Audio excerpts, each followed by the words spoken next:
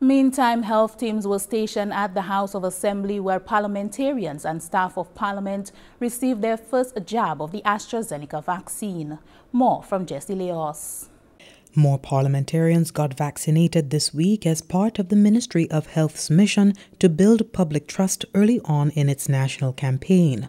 On Thursday, 4th March, a vaccination centre was set up at Parliament Building to accommodate. Shortly after taking his injection at that location, Leader of the Parliamentary Opposition, Honourable Philip J. Pierre, reaffirmed his support of the COVID-19 vaccine. It was always my intention to take it.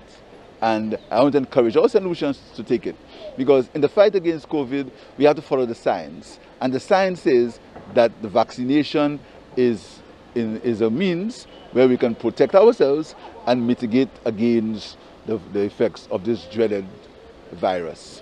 I want to encourage all St. Lucians to follow.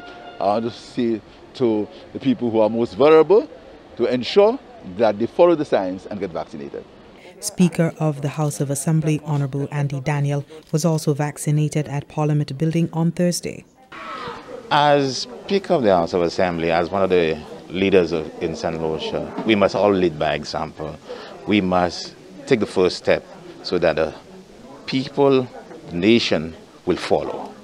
And it is very important that us, the leaders of St. Lucia, take that step to show St. Lucia that it is in the best interest to be vaccinated.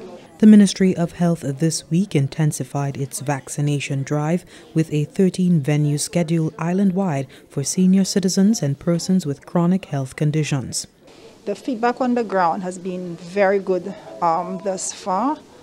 The clinics have been very heavy with a full flow throughout the day, and we anticipate tomorrow, as we have 6 clinic sites available, that we will get increases in numbers. That was Chief Medical Officer Dr. Sharon Belmont-George. Dr. George adds that plans are underway to offer vaccination to the island's teachers and the tourism sector workforce in the coming weeks. The public, meanwhile, is encouraged to register urgently with their nearest community wellness centre or online at hmi.govt.lc. For the Government Information Service, I am Jesse Leos reporting.